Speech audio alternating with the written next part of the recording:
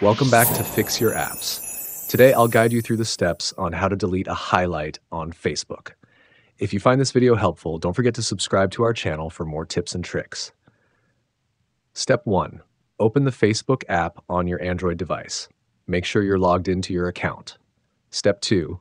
Tap on your profile picture to go to your profile page. You'll find it at the top left corner of the screen. Step 3. On your profile page, tap on Edit Profile. This will take you to the section where you can customize your profile details. Step 4. Scroll down until you see your highlights. Once you find the highlight you want to delete, tap on the Edit option near it. Step 5. In the Highlight Editing view, tap on the 6 dots in the top right corner of the screen. This will open additional options. Step 6. From the menu, select Delete Highlight. A confirmation message will pop up. Tap OK to confirm your choice, and the highlight will be deleted. And that's it. You've successfully deleted a highlight on Facebook. Thanks for watching, and stay tuned for more updates.